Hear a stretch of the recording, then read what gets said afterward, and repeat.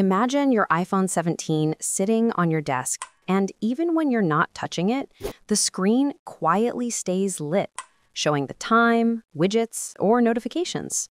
It looks cool, but sometimes you may want it off to save battery, protect privacy, or reduce distractions. That's where the Always On Display, or AOD feature comes in, and you can turn it on or off anytime you want. Here's how to manage it. Start by opening the Settings app.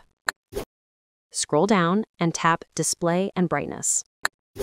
While inside the display settings, scroll down until you find Always On Display, then tap it. At the top of the screen, you'll see a switch for Always On Display. Simply toggle it to turn the feature on or off as you want. When it's enabled, you'll also see extra options like Show Wallpaper, Blur Wallpaper Photo, and Show Notifications. Turn these switches on if you want them visible while your screen is dimmed, or turn them off if you prefer a cleaner, more private, always-on look. You can return to this menu anytime, for example, when your iPhone is running low on battery and you want to disable Always On Display to conserve power.